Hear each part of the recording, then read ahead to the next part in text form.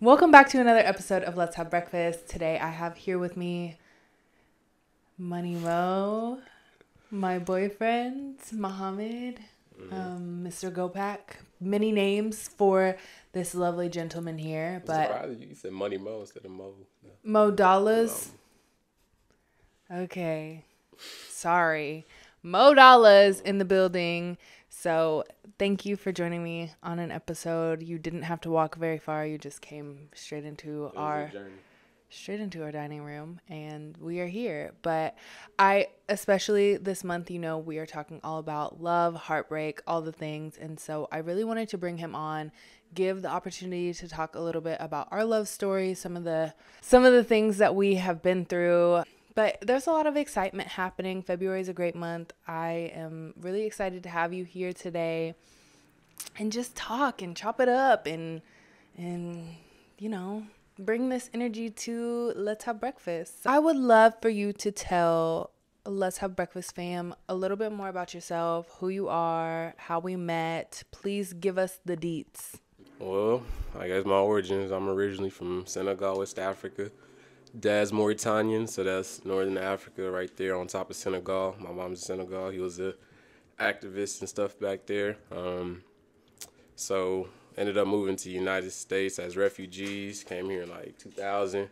So I was a baby. I was the oldest out of like 3 or 4 now, but just going to school in Kansas City. I've been to a lot of different schools. I probably went to like 11 different schools in just the inner city of Kansas City growing up and stuff like that. Been kicked out of school.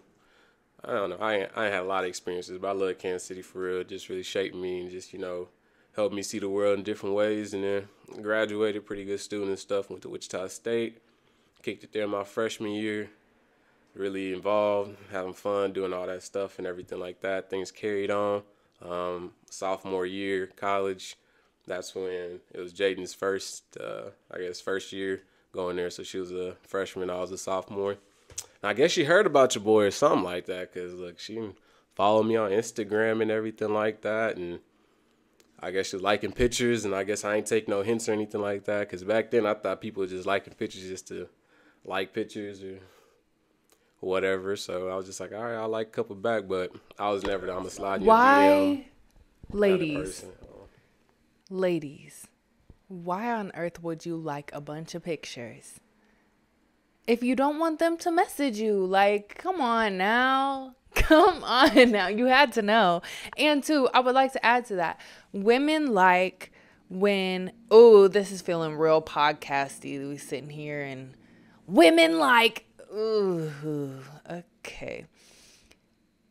As a young lady myself, I prefer when hints are dropped, but you still make the first move. Like, I didn't mind making the first move, but like, I'm throwing you hints that I'm picking up what you putting down without me wanting to take the first step. Like, that's what I was trying to do. And yeah, you didn't catch the vibe. So I'm not really the keen to mind games. I'm good in a lot of games, but the mind games is like one of those tough ones. You got to be real clear and real simple with me, or else I'ma just think it's just, you being friendly or you're doing all this and that. And then, I don't know, sometimes I don't like to overstep boundaries either, because it's like, shit, if you're a cool person, I just want to keep it on some cool stuff.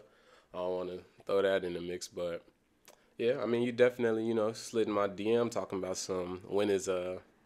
I forgot what group on campus it was. I think it was like it's Phenomenal Women. Phenomenal Women or something like that. Men of Excellence, Phenomenal Women. Yeah, just because I was involved, and I guess I knew about stuff going on, so sent her that, had a little conversation, got the phone number, took it to text.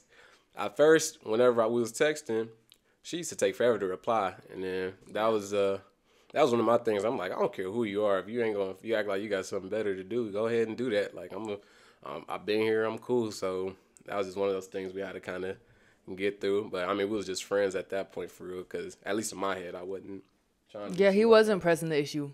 Nope. No. We talked for 3 months, which is, I mean, like, in the grand scheme of things, that's not a super long time, but at the same time, like, in college years, like, things are moving so fast. It's like you see people get booed up, like, all these things. And so I feel like there were always these kind of like, what are we? Like, are we both interested? Because we never really had the conversation up front. It was just kind of like we would flirt with each other. We would hang out. Like, I would come over late at night. We wasn't doing none of that. We was watching SpongeBob. I would come over late at night. We really weren't, though. We really weren't. Like, it literally took that entire time before we, like, even kissed or anything at all. So it was a very slow progression. Why? I don't like rushing into nothing, so I'm like, look, if it's unclear, it's unclear. I'm going to just keep it that way until it clears itself up for real, and then things will get going. But I think somebody sped it up. It was my boy Martell, my roommate. He was talking to this one girl. I ain't even going to say her name or anything like that. But I guess I forgot what night we was at. Yeah! We came back, and we all walking down from the parking lot. And she come pull me over to the side, and she drunk and stuff, so she loud as hell. And she like, when you gonna ask Jadyn to be your girlfriend? And Jadyn, right, like probably 5 steps behind us. No, I was ahead of you. Yeah. Because I remember being like, ooh. And then she turned around. I'm looking at her. I'm like, I ain't even thought this far or anything like that. So now I'm like, damn, now I gotta ask this girl to be my girlfriend within like, I'm like the shot clock didn't started or something because I'm like, well, shit, I don't really got an excuse to. She heard it already. I don't really.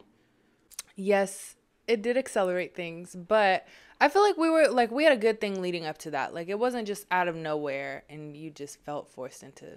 Yeah, I guess she had to see some stuff she was like, when y'all gonna ask, y'all look like y'all already doing the do. We did, yeah. When I say doing the do, y'all just together. Okay. So that's some old vernacular, I guess. All right. We got together, how we met. We've been together now for 6 years. And that's a really long time. Like, I went through all 4 years of college being in this relationship. You went through, I guess, 4 years of college also being in this relationship. There's nothing wrong with going to school for 5 years. Your program took 5 years. It happens to us. I'm just saying I graduated in 4 years. Yeah, so like I've experienced my first apartment with this man. Like, we have gone through a lot of firsts and a lot of different experiences. So that's kind of why we operate as best friends, as partners at this point. Last year was rough, and I feel like 2024 has a lot of different energy. Like, it feels different to me. I don't know about you, but for me, 2024 feels like fresh. It feels like a new chapter. It feels like a lot of the things that happened, like just like post grad, because I think that's something that no one really necessarily prepared me for. Like, no one really prepares you for life after school, after you graduate college. And I feel like especially those of you that are college sweethearts, like, there's some examples out in the wild. Like, I know in school I used to listen to Jadyn and Eliz a lot. Met each other in college. They talk about their relationship openly. They talk about things that I think at that point when I was like 18 or 19, I really couldn't grasp to the full extent. Like, I feel like now that my frontal cortex is developing, I'm like, oh, okay, I could understand why you gonna fight about the laundry. And I get it. It makes a lot more sense. Because, like, back then it's like, we don't live together. We see each other in passing between classes. Like, every time we spend together really genuinely is quality time. And it's not like we're both in the same place. And so some of that friction that we had straight out of college, like, it just was unexpected. And I think it threw us both for a loop. And we didn't necessarily know how to react to it. But now that we're in our mid-20s, like, I think things are a lot smoother and they flow a lot easier than they used to. It was like greatest strength as a couple, and I think one of our strengths in college was probably, we was both busy as hell and was able to just to deal with that maneuver and stuff like that, and didn't really let it really interfere and stuff. But I guess it was just more opportunities for us to stay distracted, or like, you have something to do. So whenever you are together, you make more time out of that and stuff. But now it's like, yeah, if you're busy, you got to really, keep someone up to date and stuff. In college, I could just be busy and you just like, well, he busy and stuff. I'll see him when I see him and everything. But now it's like, you don't just get to be busy for a couple days and doing whatever and stuff like that. Cause we live together. So I could, or, doing whatever I want and stuff because, well, mainly because we got a dog. That'd be the main thing. Now it's also like,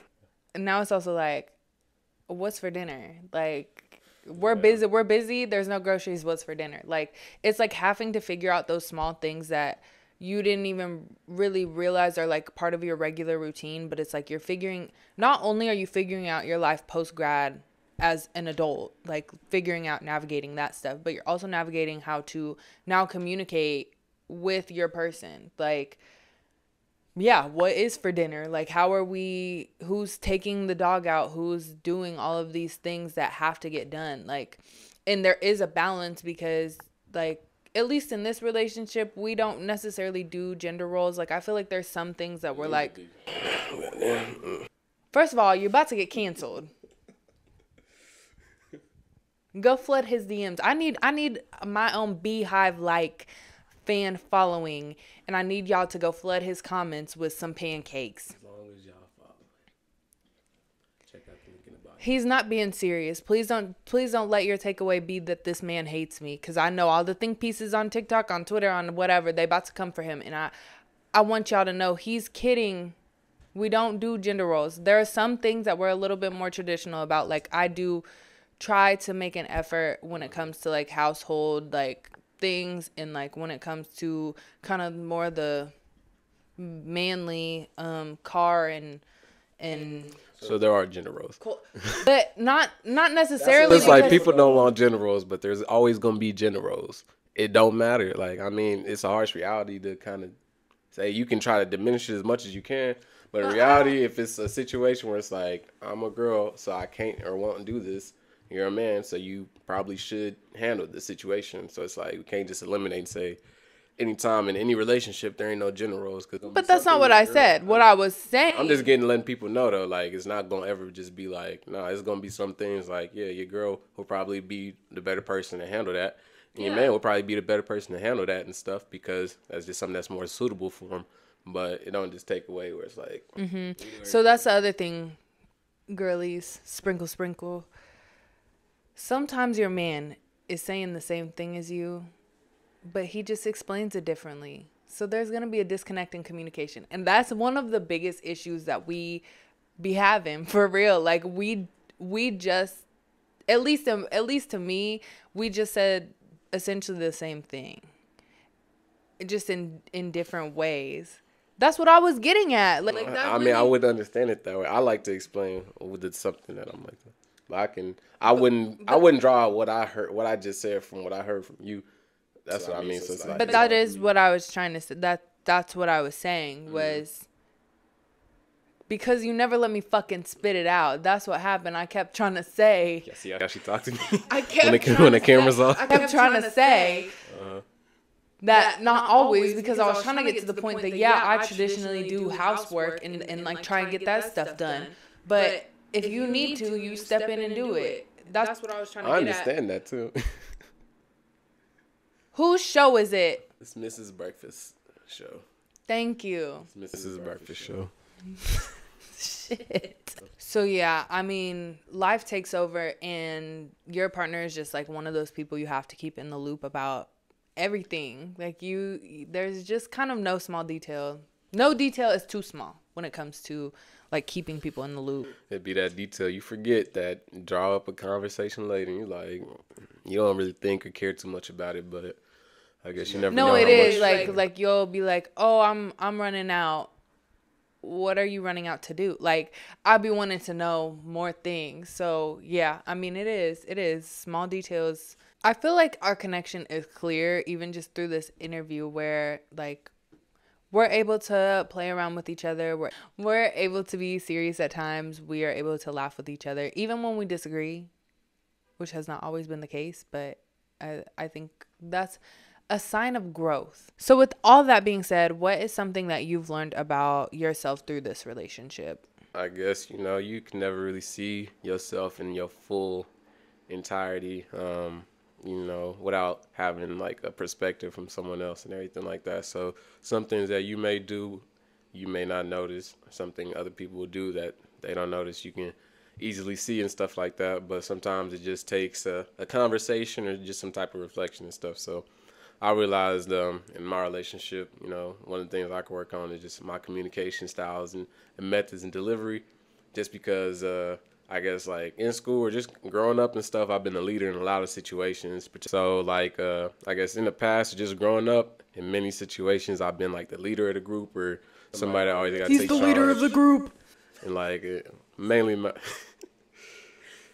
yeah, leader of the group mainly, you know, when it comes to just dealing with men, boys, whatever and stuff like that. So how I talk to them, I can always be straightforward and like, you know, have a loving delivery where it's like I'm trying to get a message out at the end and stuff like that, but really be, you know, stern in what I'm saying where it's like I'm not leaving too much room for you to kind of misinterpret it. And sometimes it can just sound not even harsh or anything like that, but it's like, damn, like where it's like you don't probably feel like you got nothing else to say back and stuff because I didn't, you know, say what I needed to say, and just, you know, I want to kind of leave it at that. So just finding different ways to communicate, listen, when it comes to like, you know, giving people time to talk, because I do love talking a lot.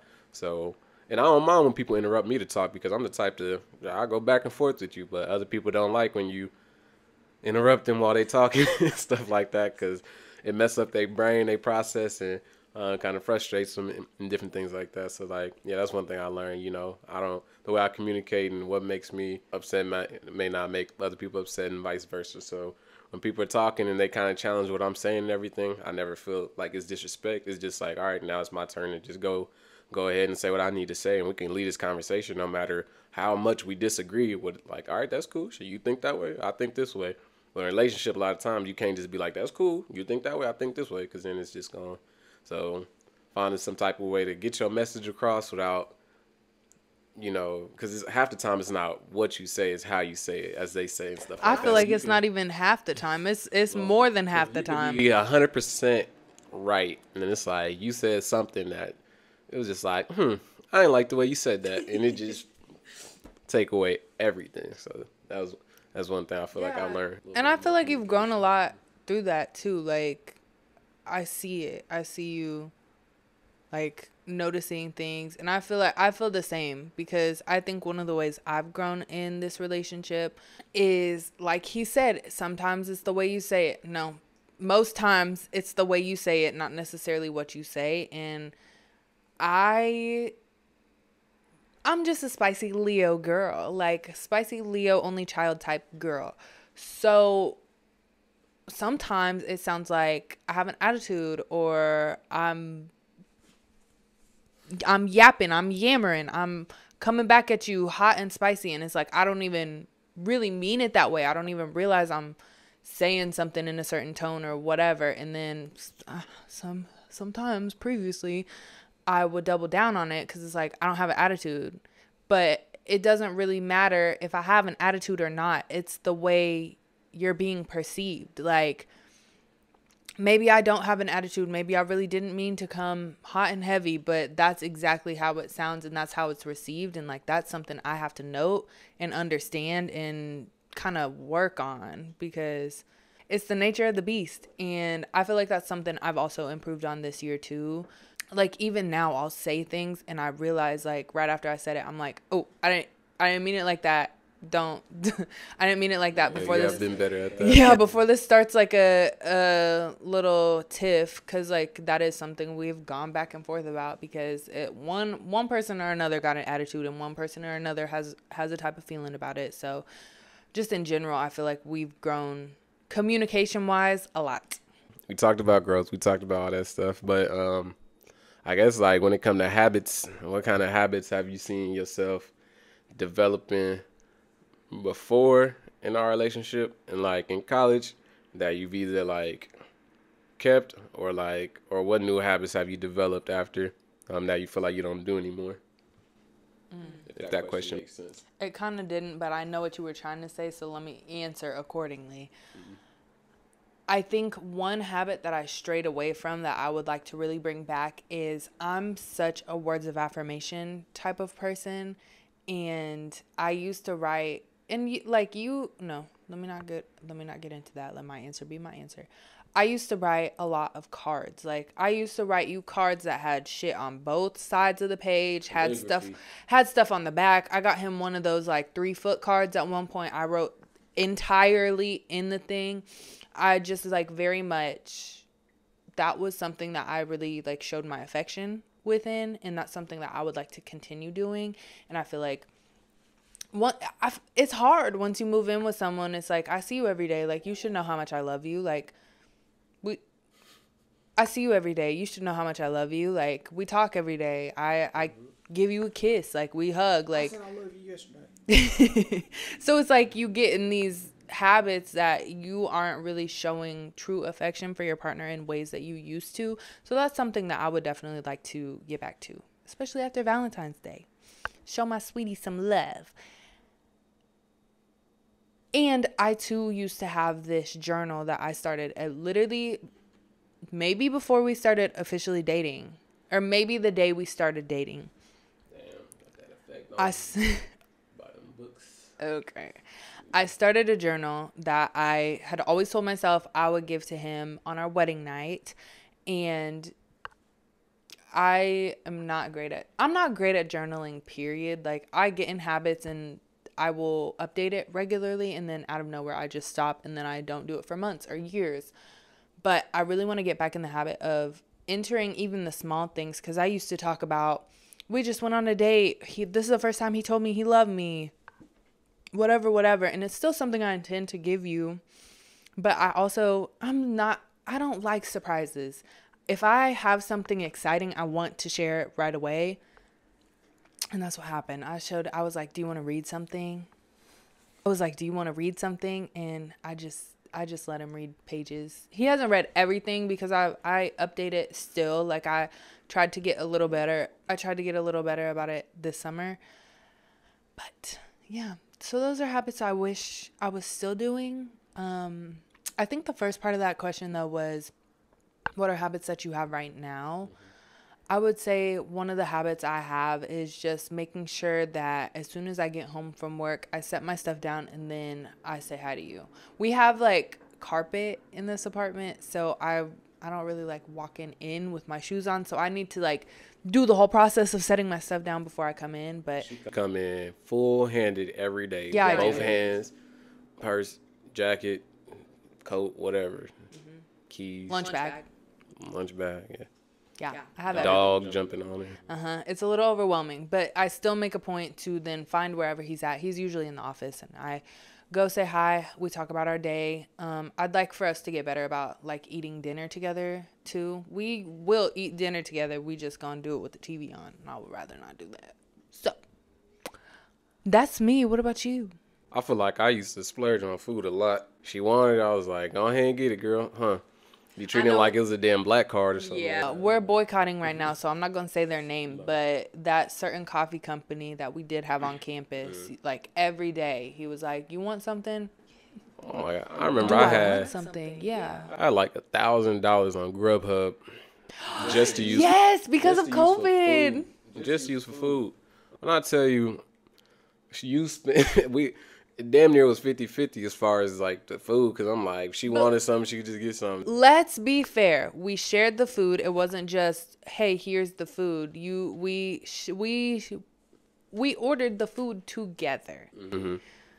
And also want to add too, that was during COVID, and like COVID was kind of interesting for you specifically because everyone had to kind of clear campus, but you were still there. I was kicking it. I was by myself. I'm like, look, y'all can leave. I ain't need all y'all niggas on campus anyway. I'm like, not really had too many people bothering me. I mean, it was different at different times and stuff like that. That could have probably just been at the beginning of the year and stuff, but throughout the summer and everything else, that's when things, progress. I guess, like, as far as, like, the change and stuff, it's not really just like, oh, I used to just feed you or something like that. It's, like, more of, like, giving without, saving as much or thinking about, like, later or something. So it'll just be like, shit, we got some, let's run it up. Let's spend it, stuff like that. So now, can't really have that same mentality and stuff because you never know what life really throw at you and stuff. So you gotta, just be ready for whatever shit, anything. You need a new car.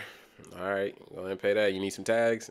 All right, well, you got to make sure, anything that happened, you got to just make sure you try to be accounted for. So not only did we grow together through college, but Muhammad also is a business owner, and he's been a business owner this will be the 4th year. You've been working on it for a little longer than that, but this will be going into the 4th year of officially being licensed and doing all the things. So talk a little bit about what your business is, and then also I want you to talk about how you feel like it's impacted your relationship, and like what other entrepreneurs that are in relationships or seeking out relationships can take away from you. When I started my business, this was probably like the end of 2020 or something. This is just really just concept, getting prototypes and things like that done. But I noticed there was a need on the market because everybody was smoking weed, especially in shit. We was in school in Kansas, and it's really illegal out there. So you get caught with it, you're doing some time. So everybody's always, in traffic, moving around, being safe and stuff. You need to pull up a smoke, but nobody, nothing on the market allowed you to just, move easy with your weed, roll it up at the same time, because all these stash boxes were just big, clunky, obvious looking things and stuff. Nothing that was fashionable and everything. So, I did my search, and I went on every smoke shop I could think of in the Midwest and around United States and stuff. Did my searching online and everything, decided to come up with a product. So I'd be in my engineering building, just, putting things together, seeing what things I can stitched together. I went to Walmart and bought cases and stuff. But essentially, I created a smoke-proof case that allows you to roll up your weed. It got a built-in tray, magnetic lid, and a bunch of different accessories, all in the hard shell case, and a bunch of different colors. Makes it easy to wear it, make it discreet, and it comes with a lock as well if you need to lock it up. So I just made something that was convenient and easy to use for everybody, no matter if you're a beginner to smoking or old head or somebody that's just been smoking, their whole life or whatever like that. No matter where you are too, especially somebody that wants to travel a lot, somebody that likes traveling. I want to be able to smoke wherever I go and stuff like that. So that was just the kind of idea. When it comes to starting your business, really think about where you're going to get the funds from and everything. One thing I wish I would have done a little bit better is realizing how to ask for money or fundraising and things like that. But it's just like, at that point I had that mindset. It's like, nah, this is me. I'm going to do it all on my own. I'm going to figure it out. Especially being in my kind of business. It was hard too. Like, I could have probably had an easier route going with the, banks and, just a regular system where you can just go to a bank, create your business, do all these different things and stuff. But my business was considered like a high risk, or I was selling prohibited items online, according to some like payment processors and stuff. So it made it really hard to do things. I had bank accounts closed and all this stuff. And I wasn't selling weed at all. I was just selling an accessory related to it. So that was a challenge I had to figure out and stuff. But learning to be patient, learning to understand, how to pivot and learn different things about whatever industry you're in. And a big thing is to find some mentors of people that's already doing it, that you can see, and that's, that can prove that they're doing it, and really take advice and learn from what they've learned from, because I'll just set you apart, or at least you ain't got to, make those same missteps, or mistakes. So, just taking that advice. As far as in a relationship, I don't know, anything you can do to help out your partner when it comes to business will be a benefit. Times might be tight sometimes when it comes to money, if they're an entrepreneur that has to put in a lot of their own personal, money and stuff. So when I graduated, I got my job. Like, I took the trip to Senegal, West Africa. We just moved in our apartment in May. I was gone for like a month or something, a couple weeks. And then we did it in June. In June? We moved in June. And then came back, and then I didn't start work until July. And I've already like started till August, and then started my business too. So, since this is my first paycheck, every single thing is really kind of gone towards that, really, because I didn't really have too much to pull from working on campus and just being so involved in college and stuff. That's so real. And on the other side of that, being a content creator, like, he has the experience and knows what it takes. He knows what it takes to run a business. He knows what it takes to run a business, though. Seriously. So he is very understanding when he's like watching me stay up late editing videos, watching me really prioritize being on my phone versus like being able to be in the present moment, even though like that's a habit I'm trying to get better at, because I would like to not always constantly be thinking about work. I think working as a content creator is challenging because it feels like everything is content. Everything needs recorded. Something always needs edited. Something always needs posted. Like, there's always something happening. And because it's such a fast-paced industry, it's like you have to just push things out. If there's a trend, you have to push things out. I think he's been very understanding, and is my assistant sometimes. He's helpful when I'm like, I need to go shoot for this campaign. Come with me. And we even got to go watch the Chiefs.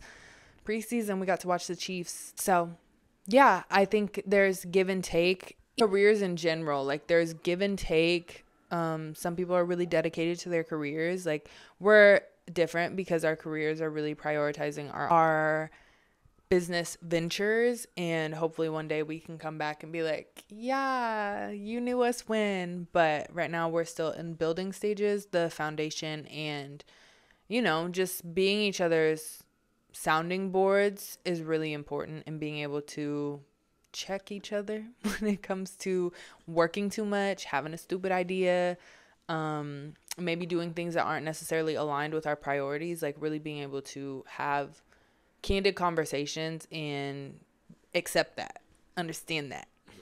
As we wrap up this episode of Let's Have Breakfast, this very, very special Valentine's Day edition of Let's Have Breakfast, I have just one more question for you. Where do you see your relationship in the next 5 years? Successful. No, that answer absolutely is not going to fly. I feel like in 5 years, our relationship should be thriving. I'm 25 right now, so I mean, I'll be pushing that 3-0 or something. And you ain't going to be too far. You're going to be a year off. Hey, now. Pushing 30. Hopefully, I guess, maybe by that time or around that time, maybe kids in the picture or something like that. Hold on. We doing kids before marriage? Can I finish? We need to finish the thing or anything like that. Of course, married, have family, or starting to have a family or whatever. Both doing good as far as whatever career path, entrepreneurial ventures that we decide to do. Living in a place that we both can enjoy, probably somewhere I got good weather, and still having the means to, travel and live wherever we really want and stuff. Being able to communicate really well and effectively when it comes to things happening in life. Being able to enjoy each other's time and company and still having fun and finding fun, joking around, and laughing at, things that life has to offer. So that's what I feel.